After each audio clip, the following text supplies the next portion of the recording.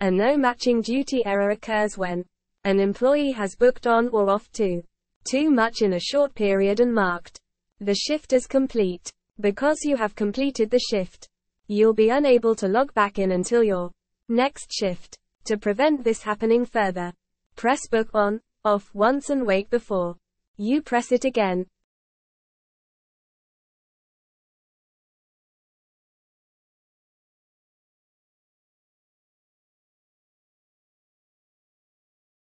Call type does not match with what expected is one of the most common errors we face. This is due to the employee booking on or off when they should be doing the opposite. For example, if you are trying to book off and getting the error, double check you are actually booking off and not trying to book on again. SIN code not known. Found errors are always user error. The employee is entering a SIN code that doesn't exist. This is always due to the user entering a SIN number that doesn't exist on our platform.